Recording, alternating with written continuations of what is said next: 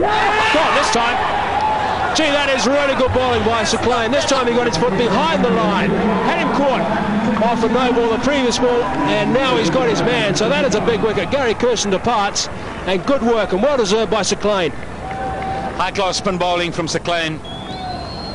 He's toiled and found the edge. Not often you see a double play. Just a little bit tentative, Kirsten, but he drew him into the shot.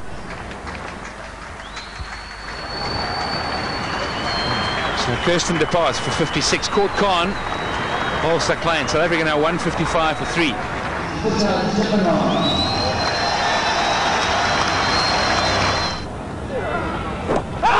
Oh, they go up for the catch, and he's given him out. Dippenaar has got the edge, and Saqlain gets another wicket. Dippenaar goes, and the complexion of the match has changed completely. He hit that.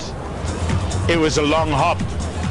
It's the one he bowls the other way. It's short, it's wide, it spins the other way. Dippenaar. There's a sound. There's definitely a sound. Pakistanis over the moon. And Buddha Dippenaar.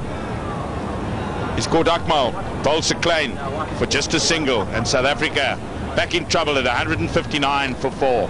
That's Saqlain, his career record. And that's his 200th test wicket.